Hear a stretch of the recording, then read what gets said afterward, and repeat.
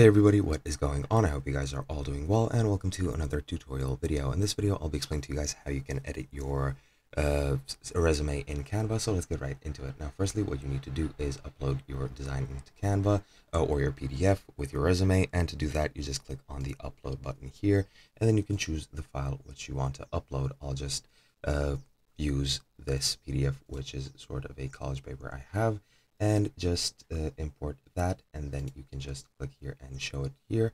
As you can see under recent designs, your PDF or whatever your resume is in will be inserted, and let's just click on that and open it up.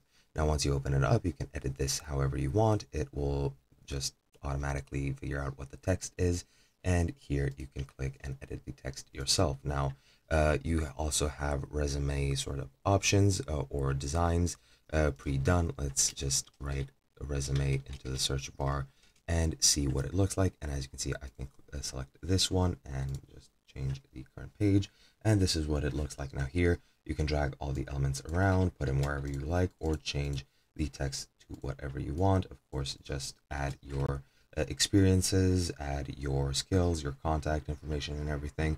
But pretty much that's all you need to know. You just need to upload your resume, and then you'll be able to modify it however you would like. Hope you guys enjoyed, and I'll be seeing you guys in another video.